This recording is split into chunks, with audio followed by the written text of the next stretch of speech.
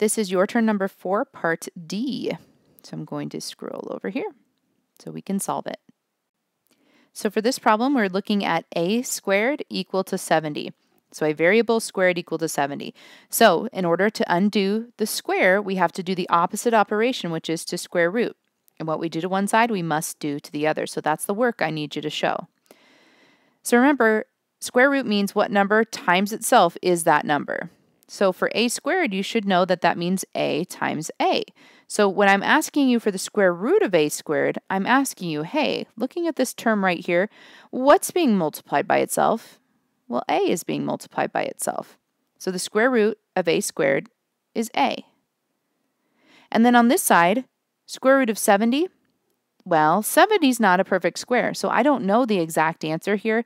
So this is going to be an irrational answer, and it's one that we're going to have to estimate. But one thing you should know is that we still have a positive and negative answer. So we could write our exact answer. The exact answer is plus or minus square root of 70. So that answer is exact because just leaving it as square root of 70, whatever that is, it represents the infinite decimal that has no pattern, right? It goes on forever without a pattern. That's what makes it irrational. So just leaving it as square root of 70 accounts for all of those digits. But we're going to estimate it to the nearest tenth. So for our estimation, we know that our answer is going to be approximately our estimation. And I'll go ahead and use that plus or minus symbol.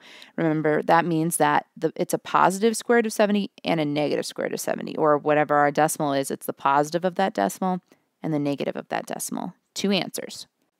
All right, so to estimate the square root of 70, this is how we're going to do it.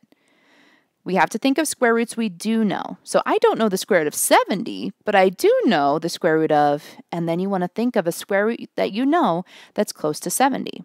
Well, I know the square root of 64. That's close to 70, and it's below 70, so I'm going to write that below.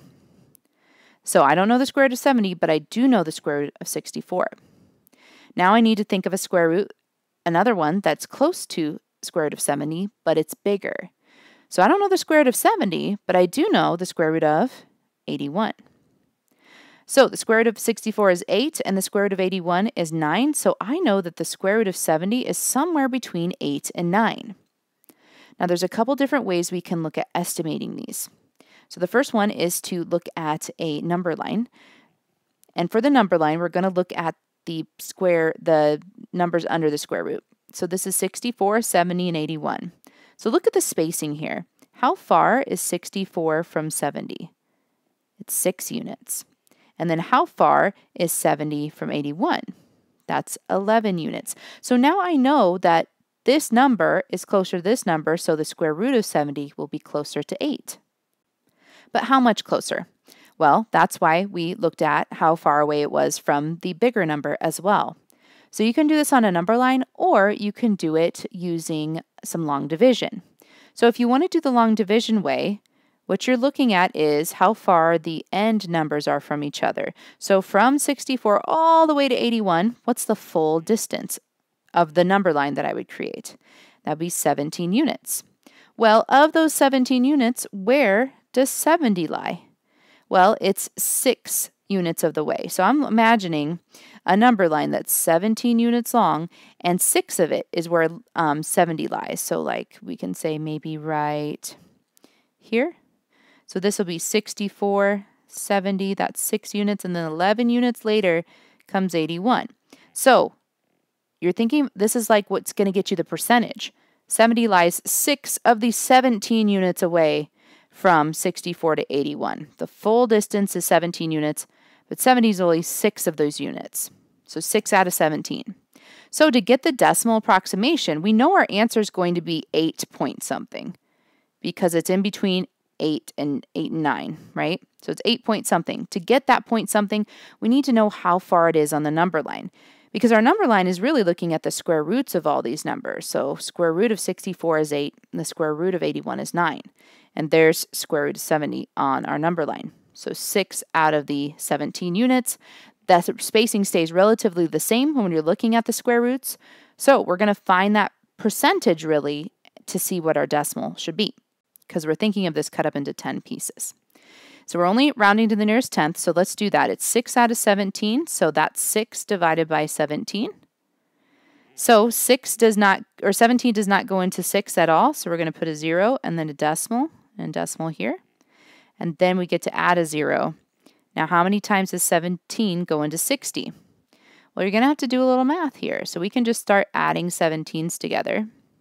7 plus 7 is 14. Carry the 1. That's 3. Okay, I can get another 17 in there. 4 plus 7 is 11. Carry the 1. 3, 4, 5. So I know for sure I can't get another 17. So I'm going to take off 51. Well, how many 17s was that? That was 1, 2, 3 17s. So then I subtract and just add up. How many, if you had $51, you wanted to get to 60, how much more money do you need? Just $9. You don't need to borrow in business. All right, so then now we get to bring down a 0. And now we're looking at how many times does 17 go into 90. So I know it's at least 3 times, but how many more times than 3? So I'm just going to go back up here to my 51 and just add 17 again, or I'll bring it down here. 51 plus 17. 8 and then 6, and then can I get another 17 in there? 15, 6, 7, 8. Okay, I got 2 more in there. So then this would be a 5. And then we subtract, and again, just add up. If you had $85 but you needed 90, how much more money do you need? $5. So that's just 5.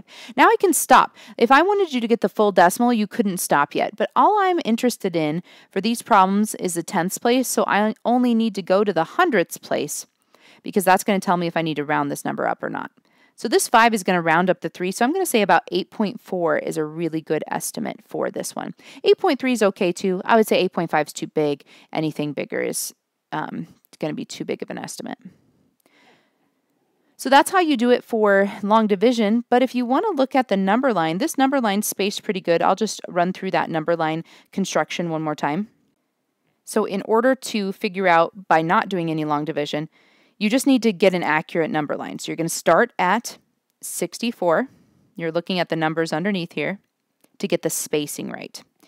So 64. Then I'm going to say, okay, 6 units later is 70. So I'm saying this is 6 units. So the length of this piece needs to be comparable to this piece in that if this represents 6 units, 11 is almost double that. So this length of this line has to be almost double this one. I would say it's pretty good. So then I'm going to, and if it's not, make it longer or shorter, depending. So there's 81. So that's a pretty good representation of how far apart these numbers are. So that now, because we have this good spacing, we can now look at the square roots of these numbers because the spacing is relatively the same. So now looking at the square roots, this would be 8 here. This is square root of 70, which we're estimating square root of 81, which is 9. So here's square root of 70. So now I'm looking at a number line between 8 and 9 instead of 64 and 81. And I can mark smack dab in the middle. That looks pretty good, maybe a little bit to the right, so I'm going to redo that. Okay, and smack dab in the middle would be about 8.5. So if this is 8, this is 8.5, and this is 9, remember, you're looking at this cut up into 10 pieces because I'm rounding to the tenths place. What would be a good estimate for this? 8.1 is not a good estimate. 8.1 would be somewhere over here, then 8.2, then 8.3, then 8.4, then 8.5. So I'd say it's between 8.3 and 8.4. I think 8.4 is a little better estimate, but 8.3 is okay as well.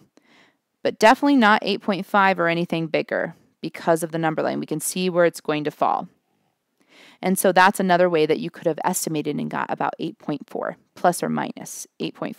So our answer is positive 8.4 and negative 8.4.